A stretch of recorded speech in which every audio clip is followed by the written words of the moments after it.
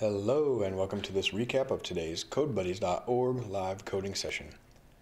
CodeBuddies is a global community of amazing people who help each other become better at software development through conversations on Slack and peer-to-peer organized study groups and virtual hangouts. In today's session, we're working on the Western Friend website. There were two main tasks we were able to complete. One was allowing a user to define and arrange navigation menu items. They can actually create a navigation menu by selecting pages and changing the ordering of those items, even including external URLs. We did this by enabling the Wagtail Menus plugin. It's open source. It's under relatively recent and active development, and it's very robust. Maybe like a little bit of overkill, but I think, well, it's hard to tell how much time and effort I would have had to put into writing my own drag and drop sort of menu plugin, and versus how much benefit we'll get from this one. We'll see in the long run. But in any case, let's take a look at the code for that in a moment. I'll demo them, then I'll look at the code. Sorry, but the other issue we wanted to work on was the contact form. We have a contact us form that we want to get feedback from people. Hopefully, not a lot of spam submissions. I didn't do anything to avoid spam in this current implementation, aside from well, it's not avoiding spam, but it's not going to send out any emails. Our Drupal.org site emails us every time we get a contact form submission, and a lot of those submissions are spam, so we're just getting a bunch of junk email that's not really actionable. So let's take a look at the Wagtail dashboard. These are mainly back-end features, but the contact form is visible to end users. So for the navigation menu, again, we just enabled this Wagtail Menus plugin. You know, I think overall this is pretty simple to install and work with. I just had some struggles. You know, you got to read the documentation pretty carefully, but also I think there were a couple of gotchas I might have encountered. Had to do some manually figuring it out and stuff. But when you enable the plugin, it creates two entries in the settings page: a main menu setting, which is your main site navigation, that's what we're after, and flat menus, which allows you to define arbitrary other menus, like a footer menu, for example, or sidebar menu. We only use the main menu one. When you click the main menu, it's worth noting that one of the things that was confusing to me at first, well, it's not just displaying here, and I guess I only have one site. Wagtail's a multi-site project out of the box, so if you only have one site, it's maybe not so relevant. But when you have multiple sites, you can actually define a main menu for each site, and it'll generate a menu based on your page hierarchy. So you pick your site, picks a home page. So when we look at the default site, our home page is this welcome page. When I view the welcome content, there are several pages underneath welcome: contact, magazine, bookstore, community, events, and library. And the subscribe page, we'll take a look at how this is written, the code is written in a moment. Then you just go back to your main menu and you essentially select the pages or a custom URL, and if you want any query string or hash, or you want to customize the text, if you want to override that. I didn't really touch base on any of those. I guess the main confusing part that I'll point out very carefully is you have to edit each of the pages. Even though I've just added a page to a menu, I then have to go to each page, and let's just say, contact form, which I just added. You have to check the box under promote, show in menus, otherwise it won't render. And I was actually getting some other weird errors that I can't even describe, but I digress. You just have to make sure to check this box, and I think the docs do mention that, otherwise it won't show up even though you've just added it. And I think if one of the errors is I hadn't checked that box for any page, and so the menu wasn't even rendering, which was kind of confusing and frustrating. All right, cool. But let's go ahead and look at that one more time. When I look at this, the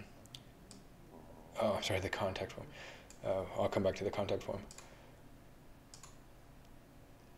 You know, I really think that's about it. Actually, you can just change the order of the menu items as well. It's a little bit of like a long and verbose form when you have multiple items, and none of these fields are relevant. But okay, in any case. So let's say if I put Actually, I shouldn't be putting subscribe in there. I'll show you why in a moment, just to avoid confusion. Let's see if I put the community before the bookstore, for example. So community is here, then bookstore, and I save this link. Now I go to the front end, open up the menu, magazine, community, bookstore, events, library, and contact. Oh, so for some reason, subscribe. Oh, the subscribe's not showing up because I'm logged in as a subscriber. I've already subscribed. So that was a feature I worked into the last one. So let's get back, log back in, my dummy password, go back to the Wagtail admin. I mean, overall, despite some minor struggles in learning, I still maintain that Wagtail has been probably the best developer experience of any web development framework, or even point and click things like Drupal. It's really good. It's a joy to work with. Let's take a look at the forms now. Then we'll look at the code. So we define a contact form, and it's essentially a Wagtail page with some custom form elements. I should be able to now edit this, which I don't even know how to edit it apparently. Well, what's cool here is we're seeing a couple of test submissions I did, and yet it comes with the filtering, and you can download it to a CSV out of the box. I didn't have to wire any of that up. I believe if I want to edit the form page, I come over here, and I have defined an instance of the contact form, which I can edit. Okay, that's no problem. It would be maybe convenient to have a little edit button there on that page, but okay, I can handle it. So it's a regular Wagtail page. You define the page title. There's a little widget here showing the total submissions count and the latest submission date. We have an intro text that will display above the contact form. Then a number of form fields, and it's pretty cool. It lets you just design a custom form with different types of fields, hidden fields, date, time, multiple select radio. You can define your choices and set a default, change the field ordering. This is regular Wagtail stuff. Didn't have to wire up any of that UI. And then a thank you text, so that you can show some content after the form has been submitted. So let's go to the front and then just take a look at how this renders when I go to the contact page. So you can see I have this intro text. Oops, I type in COBOL here.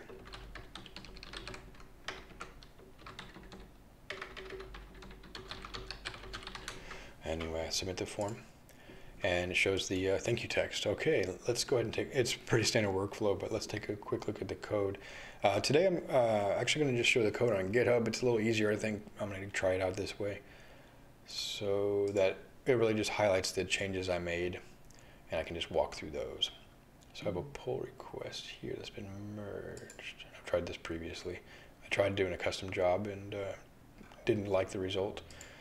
So some of these changes I'll just skim over, but I've switched to poetry. I've switched to project to poetry. So now our metadata is looking a little different for package management. Here's the migration, excuse me. So the first thing to do is the config. You're going to add the Wagtail menus to your base settings and a little bit of a context preprocessor in your templates, so that when you're rendering out a template, it can actually get the metadata from the Wagtail menu. So here I've created a template just to display the menu items. And these menu tags come from the Wagtail menus package. And then for item and tag, you just do some HTML templating. By default, it used the same class as Bootstrap, active to highlight the page that you're on, which is pretty cool. And apparently it's smart enough to see the current route. And then I just added the Bootstrap class nav item so it would render properly in the template.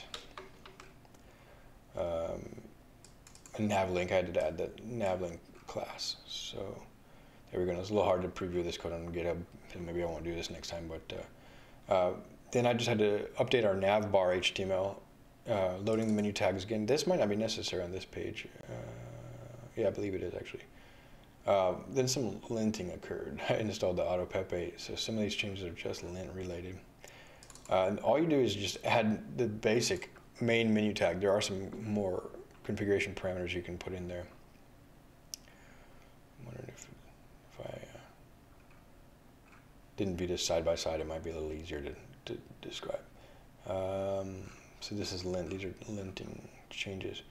I mean, that's really it. So this menu item just looks for a menu in a conventional place. Templates, menus, main menu.html. And you can probably override that through config variable, but I just stuck close with the config, so it meant I wrote less code.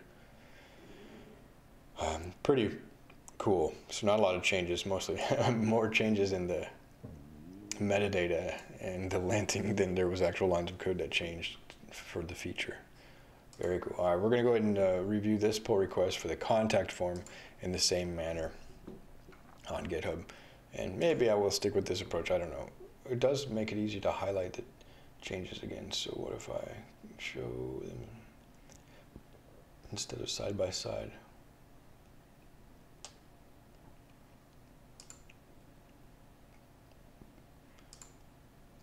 Well, let's go ahead and go through it. So for this contact form, we started a new app called Forms, and then a migration, which we don't need to read the migration because that's auto-generated. But here's our form model. Essentially, you need two things, and I got a lot of white space there, but okay. Anyway, you need, for those arbitrary form fields, you just need a class that inherits from abstract form field that links that form field to a particular page. And when that page is deleted, it'll cascadingly delete these form fields. That gives you the sort of drag and drop, not drag and drop, but point and click form design approach. Pretty cool. Then you define a page that will render the form. This contact form page should really only have one class. There, maybe I'll set a value to only have one instance of this, but in any case, this model is used for both displaying or rendering the form and the submission message, the thank you message or whatever.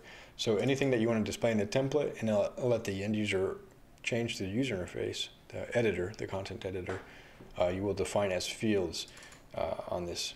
And I think underneath, it's at the end of the inheritance, it's probably a Wagtail page, but I'm not exactly sure. I didn't look underneath the covers, so to speak. Then you just define the content panels you want to display on the edit form.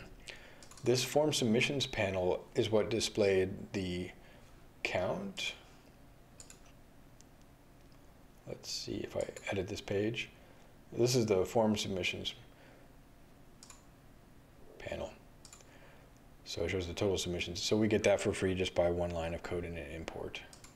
Then you want to display the intro text and thank you text, probably in some order.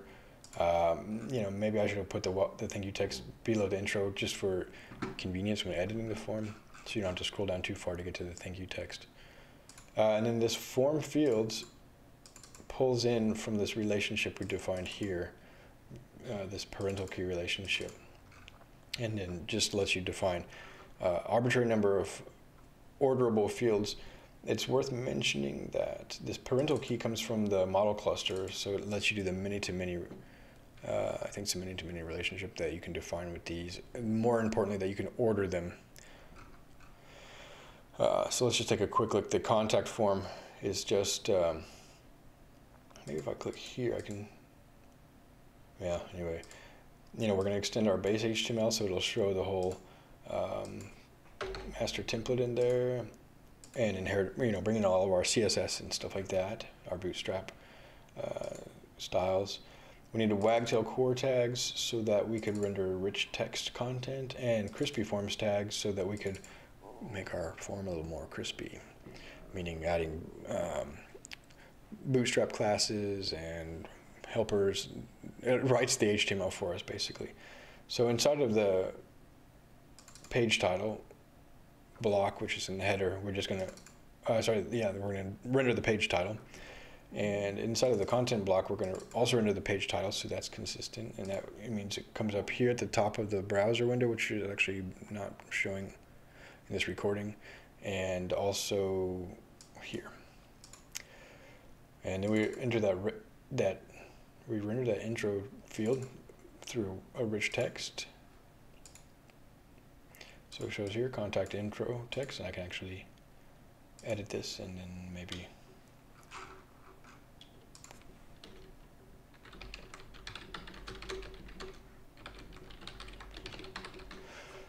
add some, publish that. Even has a preview, that's pretty cool. We'll refresh that, view live. So now you can see it's rich text. That means it's rendering a safe subset of HTML. That's about it in the CSR token, just to prevent sites, cross-site requests, submitting this form. Then you want to show a landing page. It's the same style of code, showing the page title and the thank you text through the rich text editor. That's about it. No tests. I haven't been really writing those. The other thing is we wanted to be able to add those.